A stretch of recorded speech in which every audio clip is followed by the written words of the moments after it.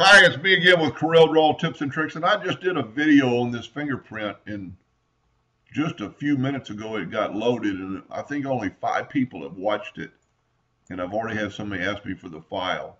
I cannot share this file because it's not mine, but you could do it yourself and come out with the exact same result, and maybe more one to your liking. I just found a clip art on the internet, so I just typed in fingerprint clip art, and I got this one right here that is a pretty large one.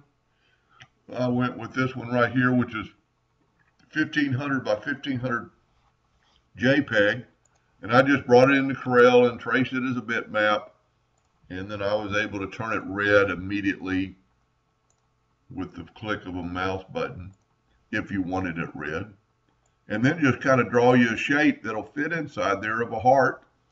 Make your heart, a thicker one or thinner one, whatever you want to do with it. This has to be grouped together. When you power clip and go to arrange, power clip, place inside frame, and voila, you have your own personal heart fingerprint.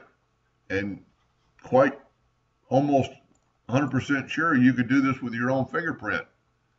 Get some ink and do a fingerprint and scan it and bring it in, but I don't think that's necessary. But I think the new one looks as good as the original.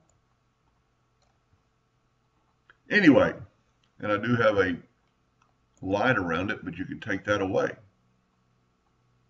Anyway, I hope that helped them a little bit, and thank you for watching.